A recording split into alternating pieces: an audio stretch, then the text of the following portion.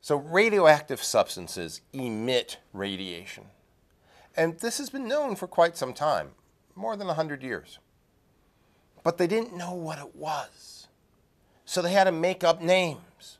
And since Greeks were the greatest original scientists, let's use some Greek letters. We don't know what this radiation is, but we'll call it an alpha ray. Here's the symbol for alpha. And then they found some radiation that goes a little bit further. Oh, we call that. Okay, we'll call it a beta ray. Again, they didn't know what it was. And then finally, they found some radiation that went a long distance, some radioactive substances that emitted radiation, and they emitted gamma rays. And they went the furthest. So scientists, of course, are curious people. That's their job. And they tried to figure out what were these things. And for some time, long time now, we've known them. And they aren't mysterious. We still have these names, and sometimes that makes people feel uncomfortable. Oh, it's radiation, it's alphas, betas, gammas. Who knows what that is? Well, we do know what it is. Alpha ray is simply a helium nucleus. That's right. It's just simply 2 protons and 2 neutrons. If I could take a helium balloon and take the helium out, ionize some of it, like in a plasma, accelerate one of those helium nuclei up to a high energy, that's exactly the same as an alpha ray. Now, alpha rays do not penetrate very far, in part because they're a heavy particle. So this helium nucleus could be stopped by something as simple as a couple of sheets of paper, or your clothes, or enough air. Easy to stop. Here's a demonstration of a alpha emitter.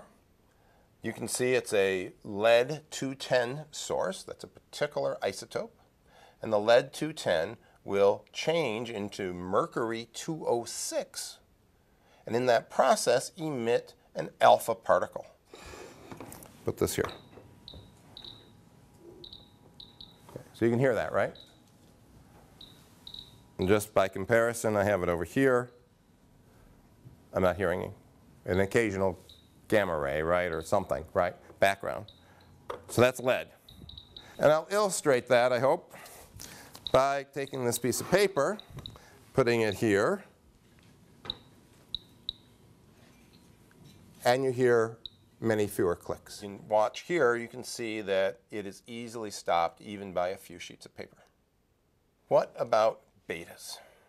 Betas are also something very commonplace in the subatomic factory.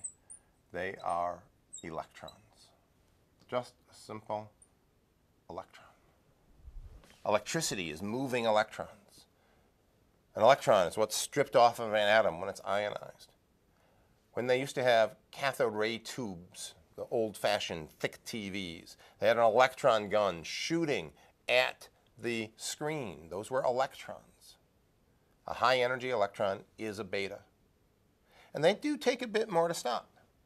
Paper, clothes, air won't stop them, but they are stopped by some aluminum, maybe some thick aluminum foil, or certainly a thick sheet of aluminum, as illustrated here. Chlorine-36. Now, electrons go through a bit more. Here's the paper. Right? They're going right through paper. Let's try a piece of aluminum, like aluminum foil. There. The aluminum stops them. So I don't need the paper. I should just need the aluminum. All right. Hear that? Hear that? This particular beta source you see being stopped by the thin piece of aluminum is chlorine-36, a radioactive form of the chlorine molecule. Chlorine-36 turns into argon-36. Basically, beta emission is taking a neutron and it turns into a proton and an electron. That's beta decay. Finally, we come to gammas. Gammas are simply light. They're not light in the visible spectrum. Take a look here at the electromagnetic spectrum. You can see that we have this small little area, right? That is the visible spectrum, a very small range of energy that we can see. But if we go to a little lower energy, you get things like infrared or microwaves or radio waves, cell phone tower waves. That's very low energy electromagnetic radiation. Doesn't hurt you, doesn't ionize anything. We go up above the visible spectrum, you get to ultraviolet. That's how you get suntans. Going up a little bit more in energy, you can get up to X-rays to gamma rays. That's what we're talking about here. Gamma rays are high energy light. It's electromagnetic radiation. Right? Photons, high energy photons.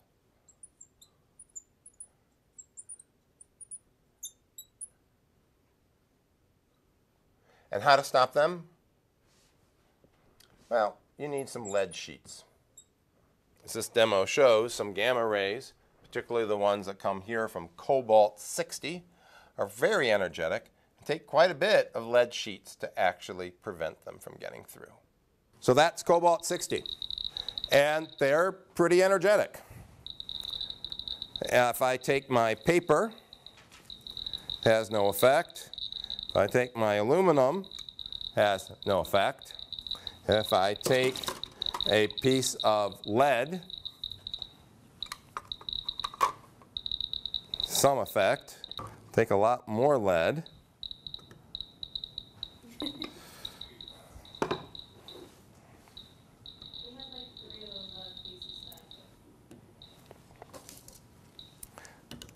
A lot more lead. Yeah, come on, we should be able to stop this.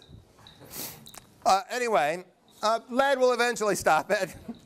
That's already cutting it down, right? I mean, listen to that compared to that. All right, so we're definitely cutting it down.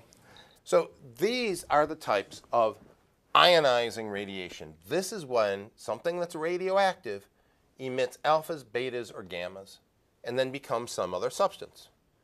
That new substance might also be radioactive. Eventually, it will emit more of these things and then become something non-radioactive, something stable. So you have all this. You might wonder, how do I make something radioactive in the first place? Many radioactive elements were formed when the Earth was formed. The potassium that's in your body, potassium-40 is a particular isotope. Very long, billion-plus-year half-life. It was created here when the Earth was created in the first place. Other things, humans have to turn into being radioactive substances. And you can do that with something else, with neutrons. Neutrons just don't run around all by themselves. But you can make neutrons in a nuclear reactor. And if I take a piece of cobalt and I stick it into a nuclear reactor where lots of neutrons hit it, it can turn it into the isotope of cobalt-60 that's now emitting more gamma rays. I put in chlorine there, I might be able to make some chlorine-36. I put in lead there, I might be able to make some lead-210. Things become radioactive when neutrons hit them, not when radiation hits them. And that's an important consideration. Many people say, oh, I don't want to be near something radioactive. I'm going to become radioactive. No, you aren't. Gammas, alphas, and betas might hit you, but that doesn't make you radioactive. All right, so let's just review what it takes to stop things. Alpha rays, a helium nucleus, is the shortest penetration. A beta can go through paper. It won't go through a thin aluminum plate. It's an electron. A gamma ray is just a high-energy photon, and you need something pretty substantial like lead to stop it. Now, on the same chart, you see neutrons. Neutrons only interact with the nucleus. And if you remember, an atom has this tiny, tiny nucleus, and almost all of it is empty space. So to neutrons, everything looks like empty space. You see here where it says water or paraffin. That's because they have hydrogen in them. Neutrons are hard to stop. Neutrons will only collide with the nucleus. And most of the time, if they hit a very large nucleus, they just scatter. They just bounce off and keep going. To slow them down, to eventually absorb them, to make them go away, you have to hit against something that's of similar mass. Just like if I took two ping pong balls and they hit each other, they both will end up moving. If a ping pong ball hits a bowling ball is not going to move. The ping pong ball just bounces off with as much energy as it had coming in. The things that are the closest to mass of a neutron is a proton, a hydrogen nucleus. So substances that have a lot of hydrogen, water is H2O, paraffin is some CH2 polymer, lots of hydrogens. That's what you need to stop and slow down and moderate neutrons.